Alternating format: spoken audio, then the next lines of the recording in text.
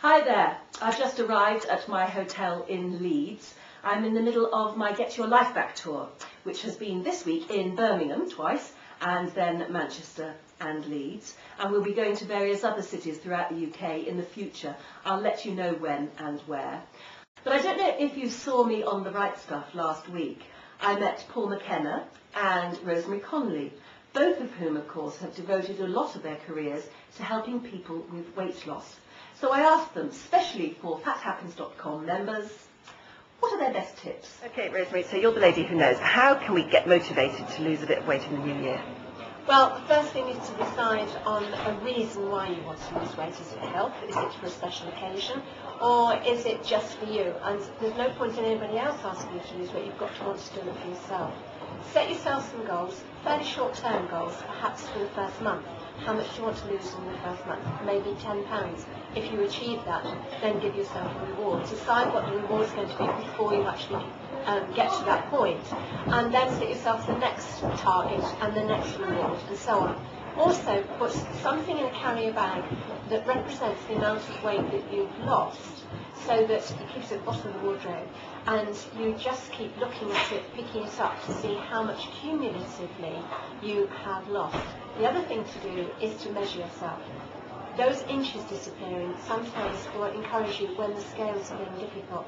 And don't worry if some weeks you just stay the same on the scales, because it may be next week you lose £5. Don't ever, ever give up. Just keep going forward. Failure cannot live with persistence. So just be persistent and imagine how much fitter you're going to feel, how much happier you're going to feel, and how lovely you're going to feel when you can go into an ordinary shop and buy nice clothes. This is a revolutionary new technique for reducing and eliminating cravings. It was developed by a brilliant American scientist, a guy called Roger Callahan.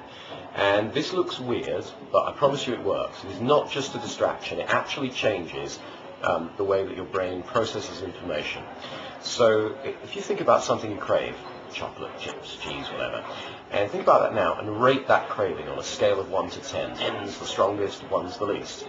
Now, as you concentrate on that craving feeling, take 2 fingers and tap about 10 times underneath one of your eyes.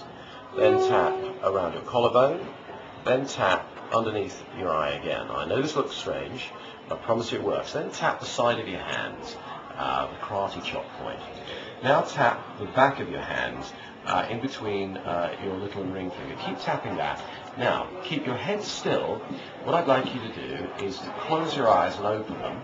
Look down to your right, look down to your left. That's it, keep tapping. Now roll your eyes in a circle, floor to ceiling, all the way around, and keep tapping and roll them in the opposite direction. Still trying to concentrate on that craving feeling. Now we're going to go into the right brain, and the left brain, and back into the right brain. So I'd like you to hum the bars of the tune. Hum Happy Birthday. Count out loud from 1 to 5. 1, 2, 3, 4, 5. Still trying to concentrate on that craving feeling. Hum Happy Birthday again.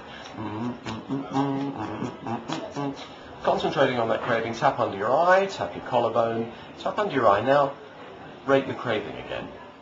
It will almost certainly have reduced, and for many people, that's enough to eliminate it.